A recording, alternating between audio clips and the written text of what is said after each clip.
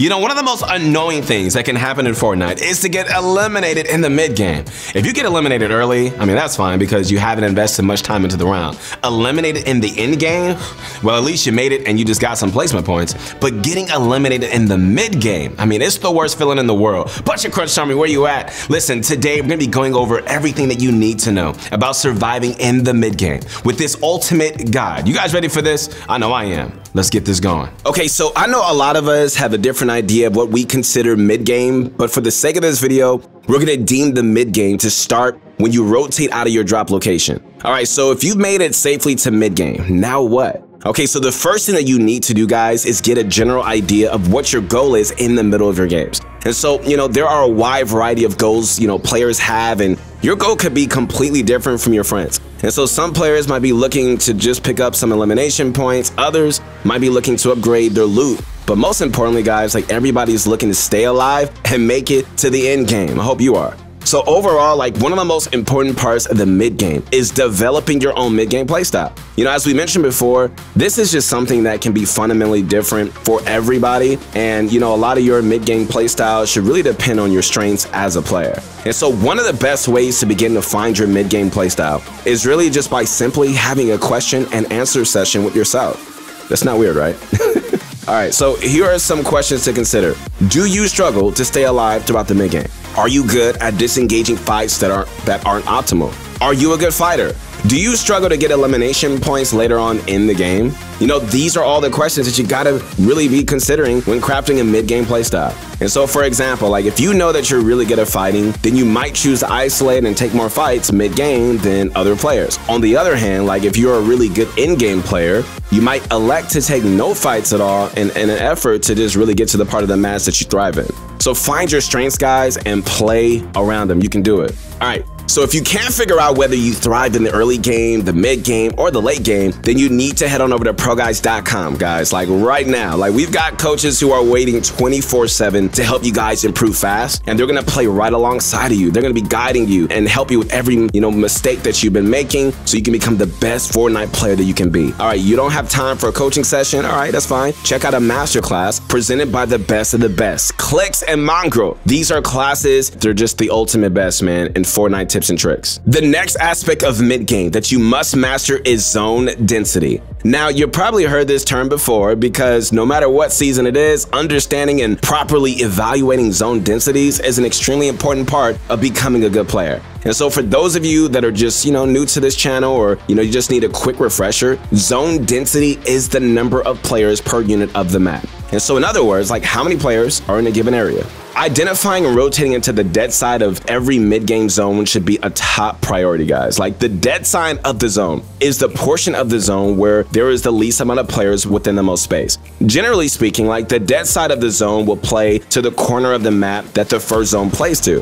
All right, for example, if the first zone plays to the bottom left of the map, the quadrant of the zone that will consistently be dead side will be the quadrant towards Slurpy Swamp. If you're a player who wants to take fights mid-game, by getting yourself to the dead side, you will allow yourself to get isolated fights. For players that excel at end-game and you want to avoid fights, the dead side is also the spot that you want to be because, you know, that's the portion of the zone that will contain the least amount of players. And so regardless of the strategy, you should always be taking zone density into consideration. Bunch of Crunch Army, okay, it's time for the question of the day. All right, today we want to know what part of the game you think you're best at. Like, are you incredible at dropping into the map and securing eliminations in the early game? Or are you the best at just hunting down other solos or trios in the mid game and just taking them out? Or are you just an end-game master, tunneling their way to victory? Let us know in the comments down below because you already know we check out every single one of them. All right, let's get back into this video. Here we go. Another part of the mid-game is your rotational ability. And this overall is the most important part of mid-game, and your understanding or lack of understanding of like how rotations work will directly correlate to your overall skill as a player. As we just discussed, zone densities play is a major part in rotations, but are not the only factor. So in Chapter 2, Season 6, there's a variety of ways to rotate, and it's not all about location. You know, in this season, man, like we have a lot of rotational items at our disposal, including cars and boats, zip lines, consumable items, and even chickens now. Okay, so if you understand zone densities already, all right, the next thing, guys, that you need to do is understand how to get from your drop location to your second circle rotation both efficiently and, really depending on your playstyle, unharmed. So once again, you need to have a little bit of a question and an answer session with yourself. I'm telling you, man, these work. So think about your drop location and just ask yourself, what rotational items do I have at my disposal? If you are landing at a location like Steamy Stacks, you have the smokestacks to use for your first rotation. This means that you can stay at your original drop location later, just knowing that you should have a free rotation into the next zone. And so if you are landing at the edge of the map, you most likely have a boat somewhere that you can just take to travel around the edge of the map, or just by using your inland streams to make it to your first rotation. All right, finally, maybe you land somewhere like Pleasant Park where there are just no boats and you are just stuck using consumables like peppers or cars found throughout the POI in order to make your first rotation. So regardless of where you land, guys, you need to be considering your surroundings in order to make a proper first rotation as well as following rotations. So the final aspect of the mid game, guys, that we're going to be discussing is farming.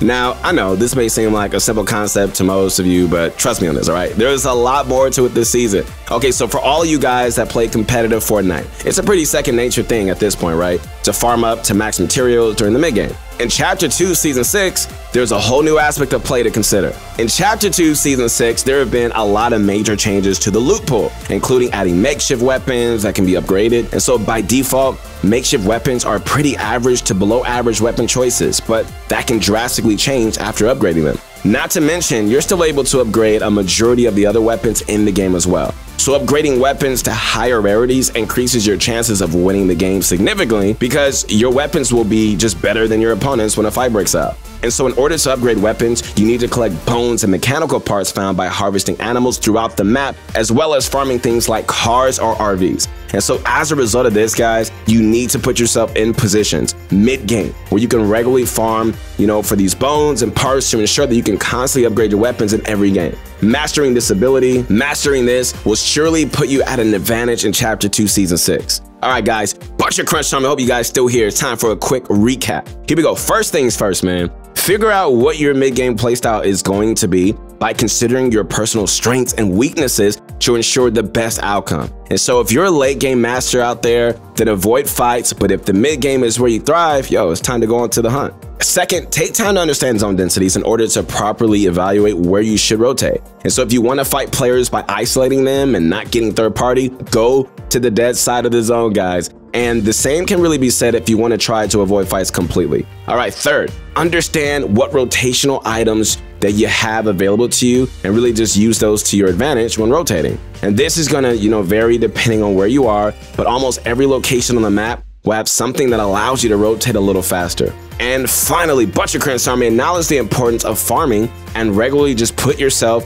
in position to acquire mechanical parts and bones. And so if you don't have mats, you won't be able to really engage in in-game situations. And so if you don't have mechanical parts and bones, you won't be able to upgrade your weapons. So farming all three is essential. But your current army, okay, look, if you guys take the time to master all the tips that we went over today, I promise you're gonna die less in mid-game and making it through to the end game more often. And if you guys are looking to get better at the other areas of the game, hey, you can always check out the rest of our tips and tricks because, man, I'm telling you, it's really gonna take you to the next level. Hey, I want you to be successful. I want you to be great, not only in this game, but also in life. Sub to the channel, like the video, and I'll see you soon.